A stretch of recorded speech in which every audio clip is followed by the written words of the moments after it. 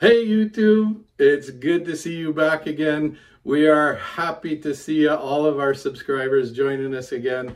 Thank you for joining our community. It's starting to grow and we're very happy that you're with us as we learn about investing together. So thank you to our new subscribers, and to the rest of you, please like and share, and please comment down below what you think we're doing right, what you'd like to see changed.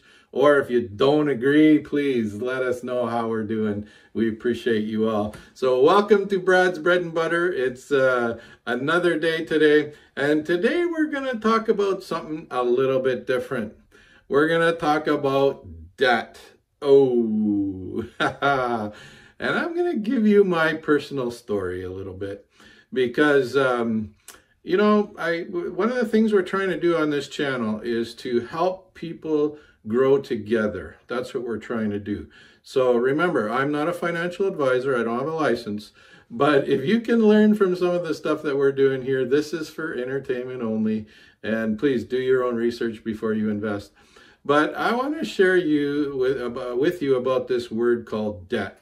And I am 60 years old, and I wasted a good part of my life because I didn't understand the debt. Okay, so that's what we're going to talk a little bit about today. So if you see a big for sale sign right now for Christmas, and it says, hey, you can save 25% off on $1,000 if you buy today, you only have to pay $750. Guess what? If you open your bank account, you're not going to see the plus 250. You're going to see the minus 750. And so that's what we want to talk about today, that you actually didn't save. You saved 250 if you would have bought at a certain time, but really you spent $750. And so that's what I want to talk a little bit about you. So debt, D.E.B.T. Don't ever buy things on credit. D.E.B.T. Get it? Debt? Yeah. So I made this mistake big time, and I'm going to share a little bit about with you that. I had a really great job. I was a pilot making good money in my first airline job, but I had this little thing called keep up with the Joneses. Have you ever had that before? I wanted to drive a shiny new car. I took out a big loan and bought a big new car, and I was very happy in my car, but it was costing me a fortune. And I almost paid double for that car on interest payments than what I paid for that car. And then, you know, I always wanted to have this farm, and so we bought a farm. And we went into big time debt for that farm, and it almost broke up our marriage because my wife and I were both working 2 jobs to try and hang on to that farm. But fortunately, common sense hit us, and as we neared age 45 and 50, we went, what are we doing? Well, we didn't go bankrupt, but we came very close. And it took about another 10 to 12 years for us to dig ourselves out of that hole. And so I kind of want to give you a little story here. Imagine that you are going on a picnic with your family.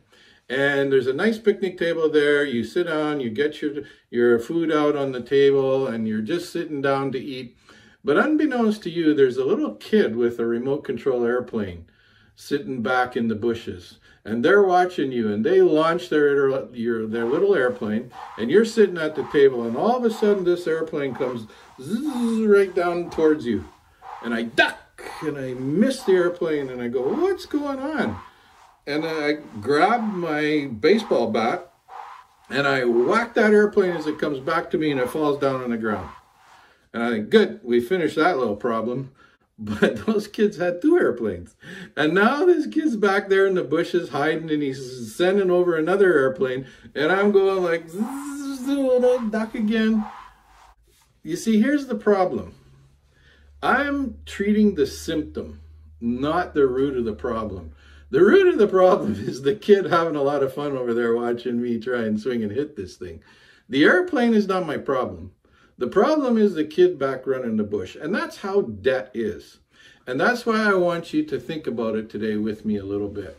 So when you go into debt to buy stuff, you're actually taking away your buying power. And the way I like to describe that is when you're running away from your debt, once you get this big debt, you're running away from it. And that's what we talked a little bit before about imagination is the beginning of creation, and also about time and all that stuff. When you're going towards your goals, you're running towards your financial goals rather than running away from debt. And so, you know, one of the cool things for me as a father is I've watched as my kids have learned, hey, we don't want to be like mom and dad and always be paying debt and couldn't take good holidays with the kids and stuff. We had great times with our kids, but because we were so far in debt, we had to be very careful about how we spent our pennies. And it took us 10 to 12 years to climb out of that. And we are now debt-free, thank you, finally, after all these years. But as I told you in one of my first videos, I'm still not ready to retire, even though I'm at 60. And so that's why I want to say thanks for joining our community, because as we try and do this together, I want to share some personal stories with you about what not to do and maybe about what to do. And so that's what we're talking about today. So what does that mean for you? Well, I'm watching my kids today and they're very good with their money. They don't spend it if they don't have it. And they're not buying big brand new cars unless they can afford it and they pay cash. So, I mean, don't get me wrong, you can take a loan out, but there's good debt and there's bad debt. I watched my son-in-law, he uses his debt to invest. He doesn't use it to buy shiny cars and big farms and pretty horses and et cetera, whatever your thing is. All right? So what does that mean for you today? Well, we've opened our Wealthsimple account, and I want you to think of that as running towards your financial success. Now, when we were struggling after we just about lost that farm, we sold it just before, and we moved into an apartment, and we lived very meagerly for a while to get caught back up, even though I was making really good money. But what I want you to do is, like with your Wealthsimple account, I want you to put in there what you can. Maybe $10, maybe $100. But as you start realizing, as you save, it actually gets addictive. And that's kind of where we're at now. I'm putting money in crypto, putting money in stocks, working on my TFSA, working on my RSP account, so that maybe in the last 5 or 10 years that I still got to work, we actually will have a pretty good retirement. Because remember what we said, you chase money, it doesn't really work. But if you chase your financial goals, that's where the power is. And so I want to encourage you to use the link below for the Wealthsimple account. And if you haven't done that yet, you get 2 free stocks, don't forget. And then you can start putting money in there. We have fractional trading. Remember, we can do crypto. If you got to listen to our video on Bitcoin City, there's some cool things happening in there.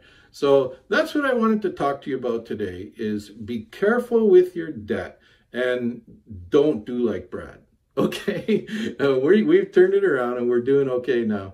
But it cost us a lot of years that we could have really been doing well. And so learn from me, learn with me, and let's take this bad debt, D.E.B.T, okay? And let's turn it around. So thanks, YouTube. Keep it in the green. Nice to have you with us again today. And we'll look forward to some more videos.